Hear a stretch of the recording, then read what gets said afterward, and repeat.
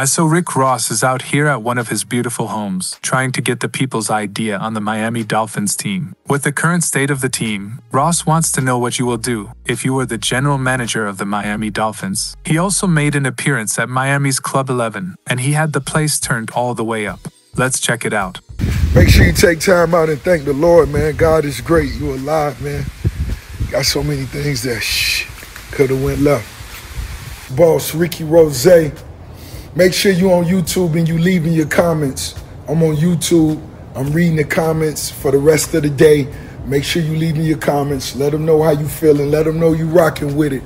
Let's turn all the way up. Matter of fact, I'm finna leave a link right here on my story. Make it easy as possible. For all the bosses. Bosses only. Love. This is for all Dolphins. If you was GM for the day, what would you do? If you was general manager of the Miami Dolphins, what would be the first thing to do?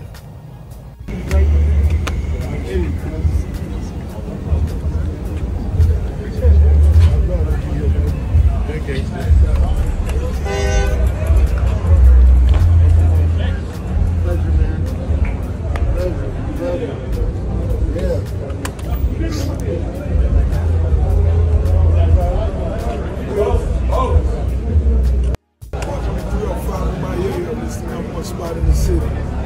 Where you from? With the flight of Miami. You want to know where to go?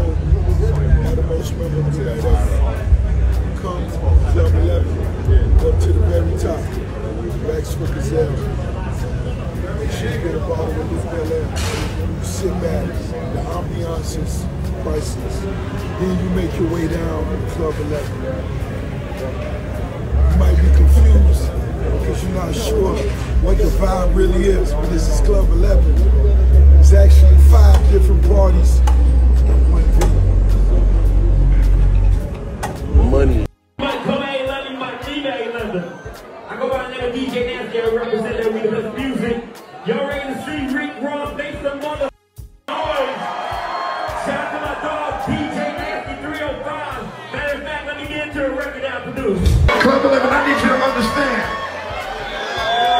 This is the new double M motherfucker, you understand me? If you have stayed with me to this point of the video, consider subscribing, hit the like button, and leave a comment below. Thank you for watching, and I will see you in the next video.